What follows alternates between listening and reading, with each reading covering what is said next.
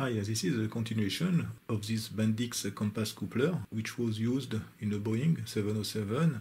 I have done the reverse engineering of the electronic modules. So first this one, so this is the power supply, so there is nothing special. The schematic is here. So there is one transformer here, the big one, this one here. So this transformer generates various voltages. First DC voltage, which is used for the various electronic modules. And there is here a voltage of 26 volts AC using this RC network. So there is a phase shift between this signal and the other one. This signal is available on the rear connector. I don't know the purpose of that signal. There is also a voltage of 46 volts AC here. Actually, there are two voltages of 46 volts AC, 92 volts between these 2 points. And there is a voltage of 27 volts AC. And there is another transformer, a small one, which delivers a voltage of approximately 3 volts RMS. This voltage is used for the slaving amplifier. And there is another auto transformer here, which delivers a voltage of 23 volts. So I think this is the power supply for the flux detector.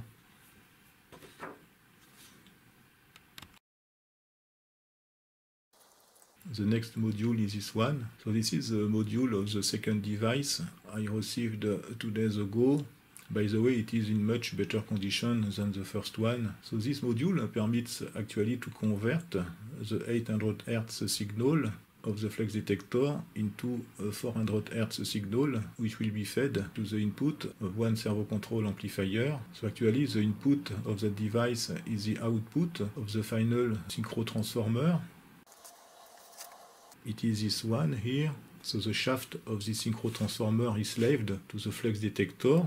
So I have found also the pinout of the synchro transformer. So this gives the input for the flux detector. Let's see in details the schematics of the slaving amplifier, which is the main circuit of that device. This is the complete schematic of the slaving amplifier. The input of the amplifier is here. The input is fed to this transformer, this shielded transformer here. So this permits to increase the sensitivity.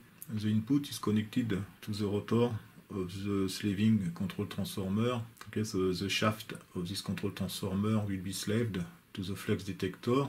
The flux detector is connected to the stator of this slaving control transformer. Okay, I have drew this flux detector here.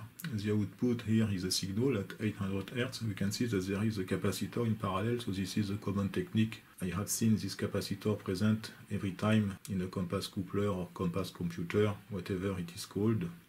So this capacitor is specific to the slaving control transformer because the resonant frequency should be closed to 800 Hz.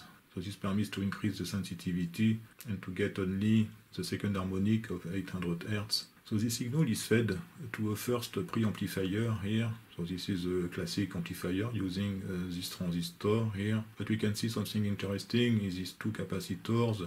The AC voltage present on the emitter is the same than the AC voltage on the base. So this AC voltage is fed to the intermediate points here. Okay, of these 2 resistors. That means that the AC voltage across these 2 resistors, this one and this one, is close to 0. So that means that the AC current which flows to the input here is the base current of this transistor. The input resistance of that circuit is the emitter resistance multiplied by the current gain of this transistor, approximately 100. So the input resistance here is approximately 400 or 500 kilo ohms. If these capacitors are not present, the input resistance would be these 2 resistors in series, in parallel to these 2 resistors in series, so approximately 10 kilo ohms.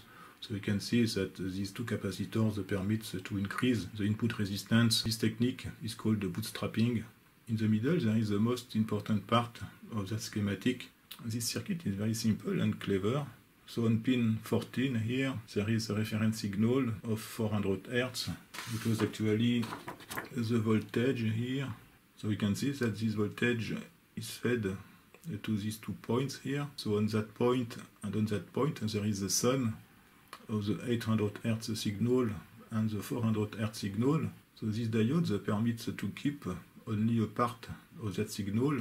At the output here, there will be a pulse which corresponds to half a period of the 800 Hz signal. So depending on the phase between the reference signal here and the phase of the 800 Hz signal, there will be a positive or a negative pulse on these 2 points here. This capacitor permits to have resonant frequency. So at the output here, there will be actually something which is at 400 Hz, and the phase of that signal depends actually on the phase of the 800 Hz signal. The output here is amplified using this amplifier made with this transistor. The gain is 30.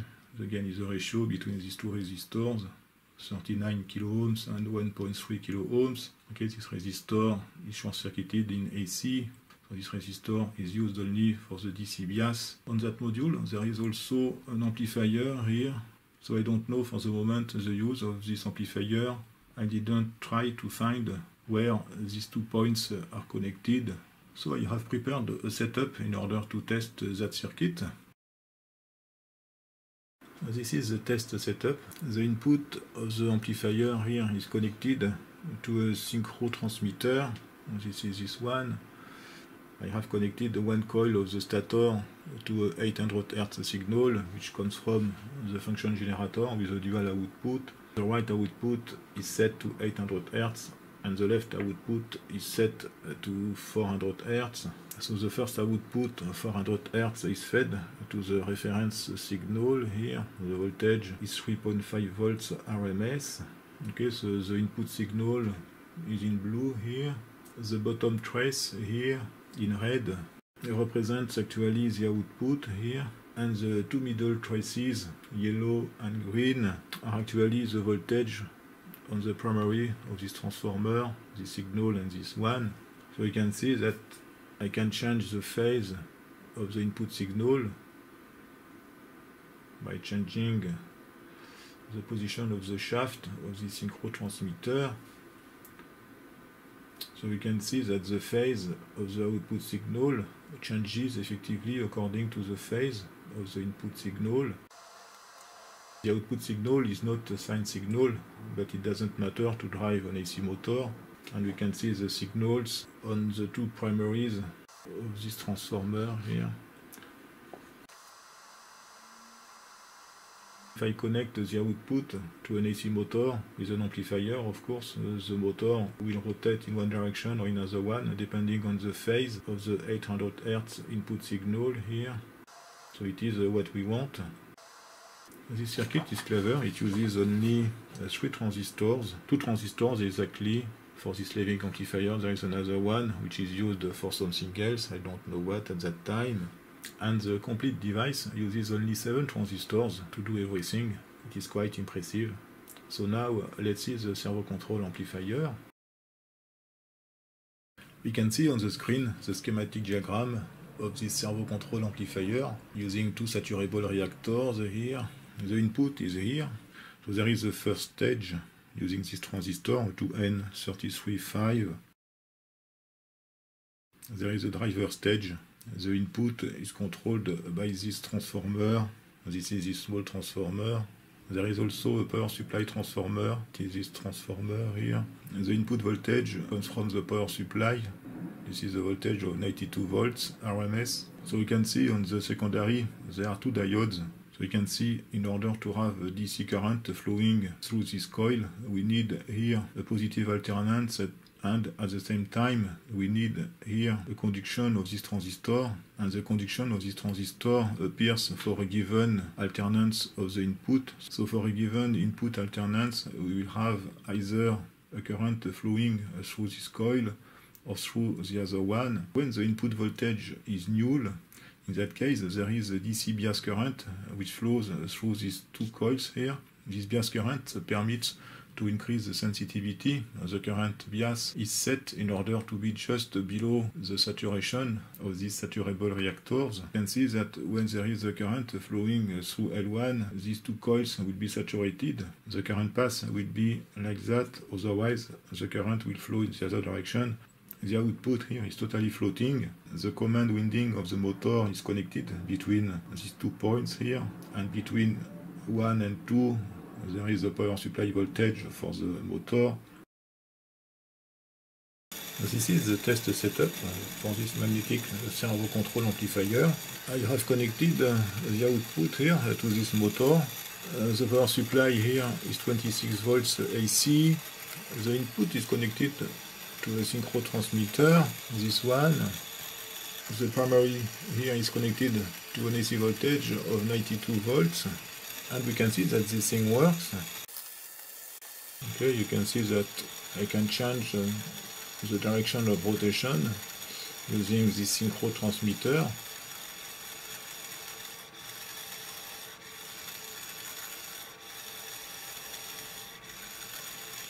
What we can do is to measure the output voltage here, because the DCR of these inductors is 10 ohms, so there is a voltage drop depending on the current here. Output voltage is between pins 3 and 4. Okay, the voltage is 7 volts. Okay, so with 26 volts approximately, I think there is 24 volts actually. The voltage is 7 volts here, so there is effectively a voltage drop. So we should have enough voltage here in order to take into account the voltage drop across the saturable inductors here. Otherwise, I think it is better to use an AC motor with higher voltage, for example 115 volts, in order to have lower current and lower voltage drop. But anyway, it works. And the gain is quite high because it is difficult to stop the motor.